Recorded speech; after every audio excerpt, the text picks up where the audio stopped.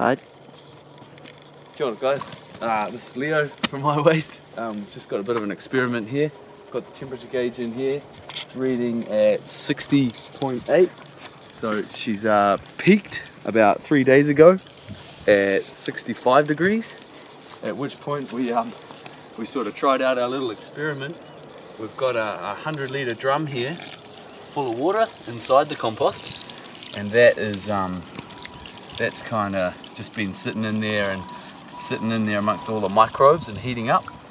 And right now it's coming out of there as around just over 40 degrees. And then what we're doing is we're linking that up and getting it going down through this hose down there to the outdoor bars. And the other night that was going out of there at 44 degrees, and we even had to add some cold water to it so we could have a bath.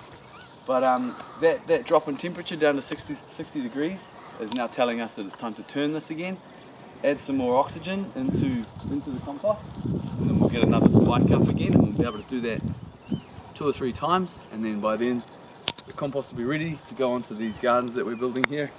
And they're going to be on contour, so that all of the water that comes down the land is caught in the garden beds, so that we won't have to irrigate them.